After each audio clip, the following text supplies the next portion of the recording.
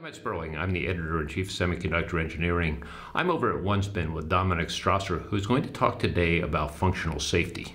Dominik, there's a lot more devices ending up in functional safety type of applications than in the past. Even if they weren't designed that way originally, what has to change from the design side?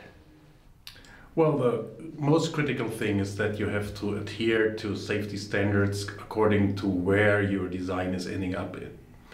Say you have built a camera chip and you have a new field of application which is in the car, then your chip needs to follow the automotive standard for functional safety. So what have you drawn out here for us?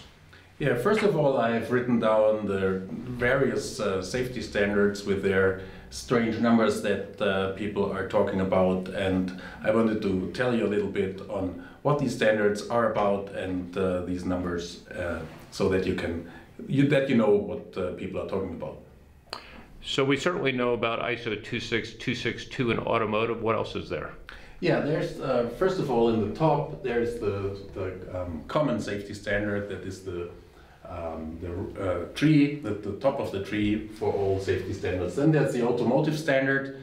There's IEC 62279 for railway. There's IEC 61511 for process industry, IEC 61513 for nuclear power plants, and IEC 62061 for machinery industry.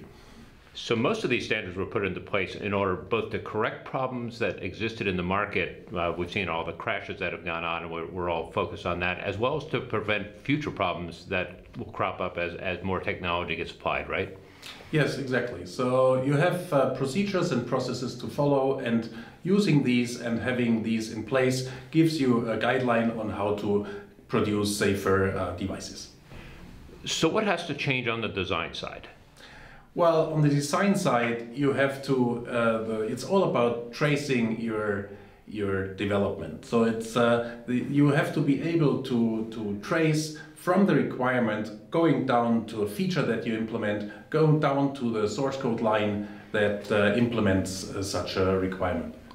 This is pretty much a best practices type of approach for design, right? Exactly. What we're trying to establish here, to some extent, is traceability. Am I correct?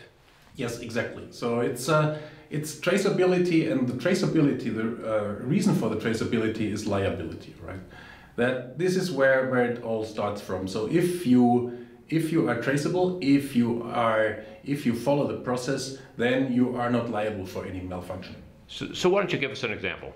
Yeah. So let's take the most commonly used standard, which is the automotive standard, as there's many more cars than nuclear power plants in the world.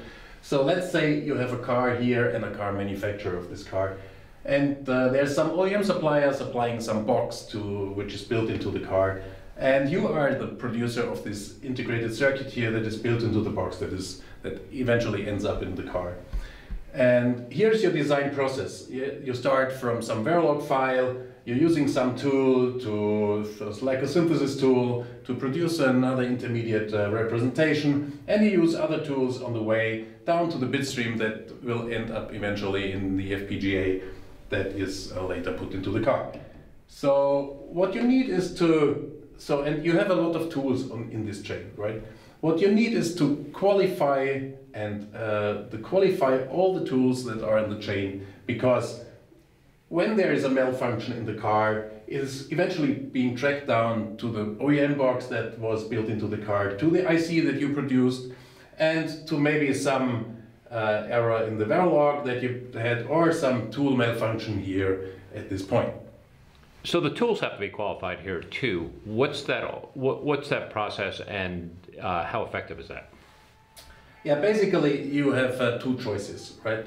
The choice number one is that you are qualifying the tool, you as the producer of the IC and the owner of the process.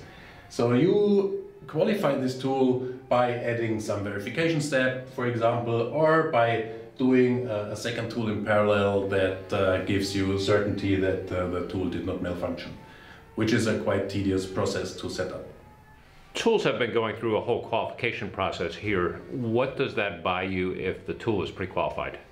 Yeah, the big advantage is that if the tool is qualified and has some certification, then it's not you that needs to set up the validation of the tool, but the tool is coming pre-qualified to you, so it's safe to use the tool in your flow. This is still a fairly fluid type of market though, right? Because all the technology is continually changing, the tools are being updated, there are new tools being added in there. You're combining things that are not necessarily static.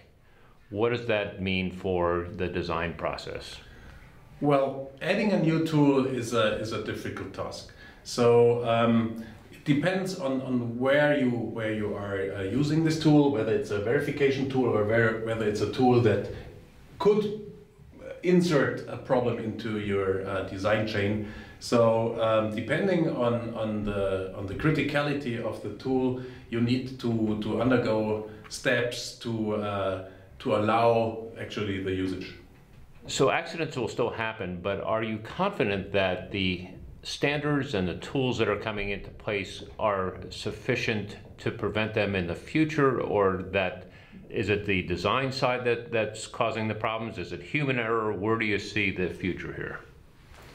I mean, using tools for verification is excluding human errors, and having tools in place, just humans are by nature do errors, right? And by having tools supply, you rule out human errors. One of the issues that the industry is wrestling with right now is what is good enough? Is good enough as good as a human, or is good enough perfect for a machine? Well, it depends on where your device is in use, right? So there's less critical applications and more critical applications, and so the standards give you a guideline on where to apply how much of verification, and they give you a guideline, and even they give you up to percentages which how much verification needs to be executed. Dominik Strasser, thanks for a good glimpse into what is going to become a very important piece of semiconductor design going forward. Thanks, Ed.